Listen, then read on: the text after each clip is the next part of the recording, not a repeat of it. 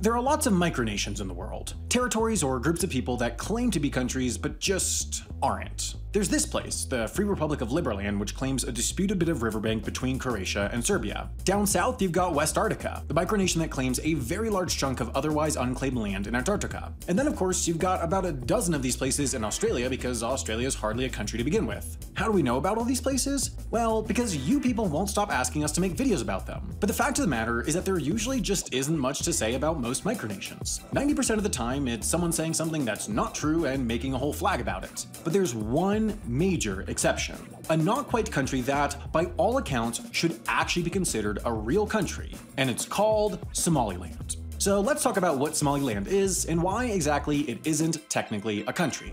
Somaliland is here, the horniest part of the Horn of Africa. Now, you might look at this map and say, wait, that's in Somalia, and you'd be right, except you'd also be kind of wrong. You see, this part of Somalia and this part of Somalia have surprisingly little to do with one another, besides the fact that both of them have a lot of sand and not a lot of money. Way back in colonial times, which in the case of Africa means the 1950s, the UK and Italy were in a contest to see who could do the most irreparable damage to a part of the world that they weren't supposed to be in.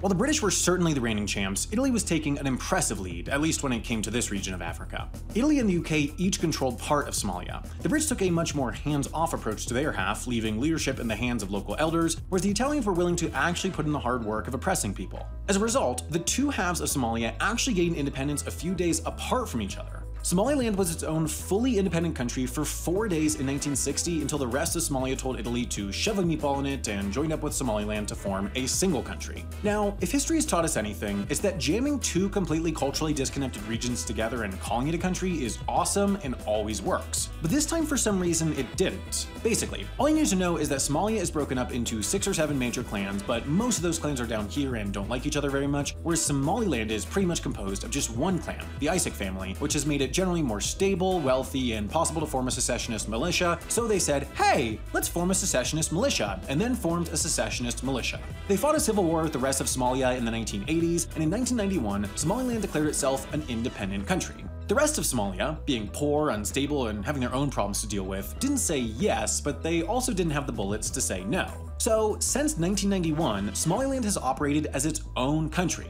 We have a whole separate video on what makes a country, which you can watch after this if you don't have anything better to do with 6 minutes of your precious and fleeting life, but here's the gist. The world generally agrees on 3 basic qualities to define a country: an independent government, a defined territory, and a permanent population. And Somaliland very handily ticks all 3 of these boxes. They have very well-defined borders with Somalia, although most countries refer to these as administrative boundary lines. They have a permanent population of 5.7 million people, and they have a stable government with democratic elections. They also issue their own passports, they have their own flag, they mint their own currency, they have their own national anthem, and they even maintain some degree of political contact with Ethiopia, Djibouti, South Africa, Taiwan, Sweden, the UK, and yes, Liberland. Remember Liberland from all those minutes ago? They might have a population of 0, an economy entirely composed of a cryptocurrency that can only be traded on a website that doesn't exist anymore, but hey, at least they're recognized by a country that isn't actually a country. But that gets us back to the question we've been meaning to answer. If Somaliland truly has everything that a real country needs to have, why isn't it a country? Well, the short answer is that they're not a country because other countries say so.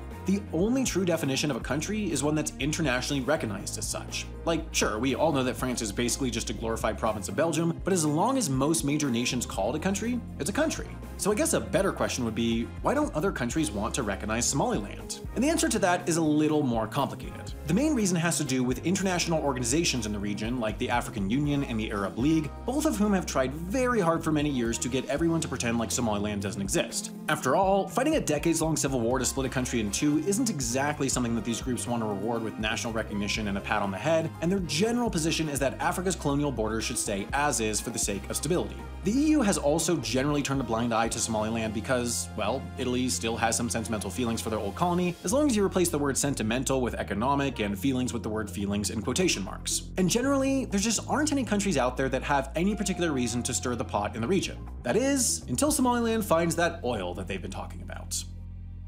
Now, if this video made you realize that you don't know a whole lot about what's going on in Africa, I would recommend checking out Africa is Not a Country by Dipo Faloyin.